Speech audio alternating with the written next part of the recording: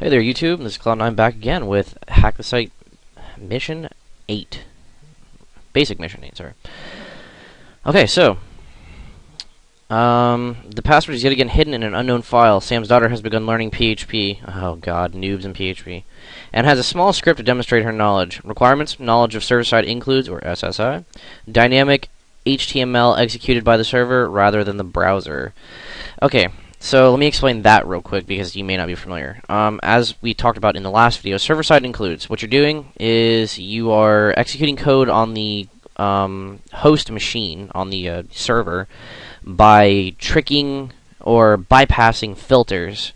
And you're kind of tricking the code because what it's doing is it's expecting an input, but it's not expecting you to put code in there. So when you do put code in there, it's just an interpreter. It's just going to execute it. So if there happens to be an ls-a in there, it's going to happen. So dynamic HTML executed by the server rather than the browser. What that basically means is that stuff on the server may be changing constantly. A blog is a good good explanation of that, or a forum. It's dynamic. It has to have a back-end system managing it all the time. PHP is unbelievably perfect for that because it was designed with that in mind. So basically what he's doing, or what she's doing, is she's got a PHP script that is processing some stuff and doing an output. So let's use this script real quick and see how it works. So let's just say fuck off. Alright, so it says right here, level8.php, your file has been saved, please click here to view the file.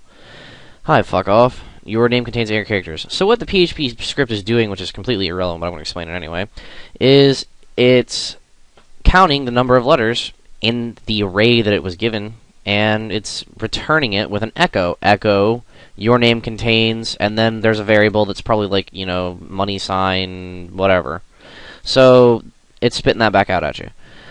Well, where there is a script, there is always exploitation. So let's go ahead and try that ls again. Remember, this isn't Perl anymore. This is a PHP script.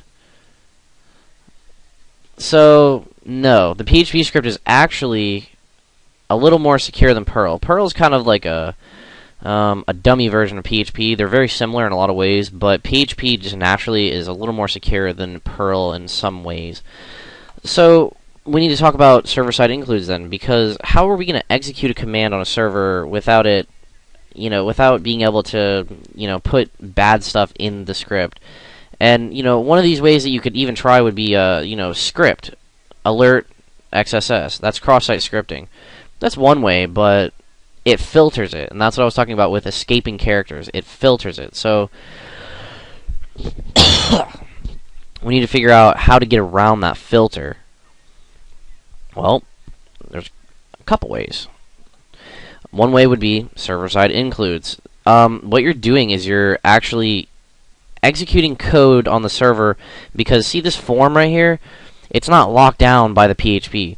The script itself is escaping the characters, but this right here, there's no security on this form. So if the server's running on Apache and they're using PHP as a back end to run commands or to filter, one script may filter something correctly, but not everything may. That's how you exploit websites.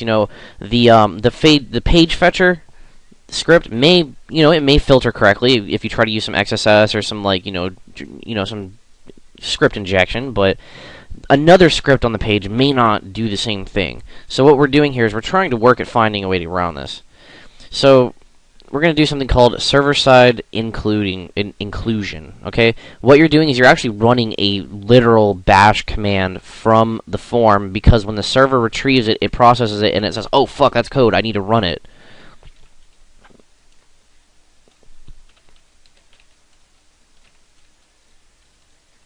That is your command right there.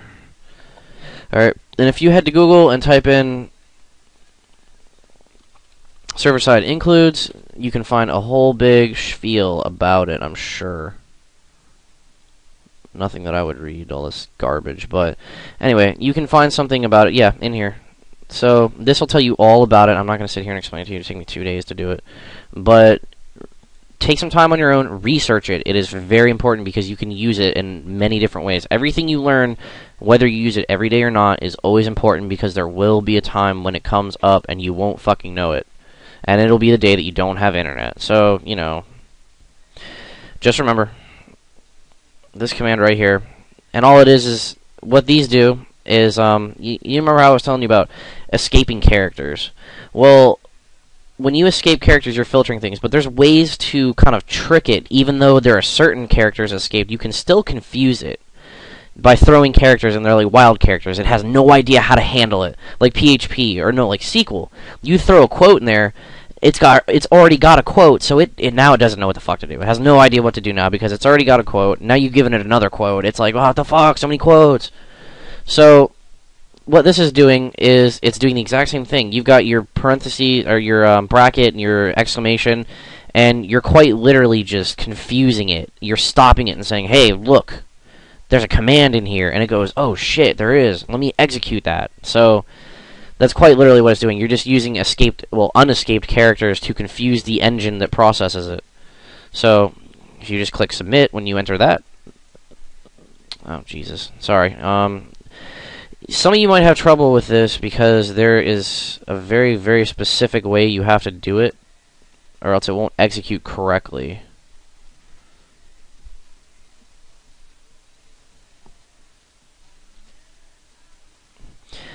And sorry about that. Oh, God. Sorry, hold on. One more thing I need to explain before I let this go, or else you'll be here all day. Why isn't this working? I have to put 8?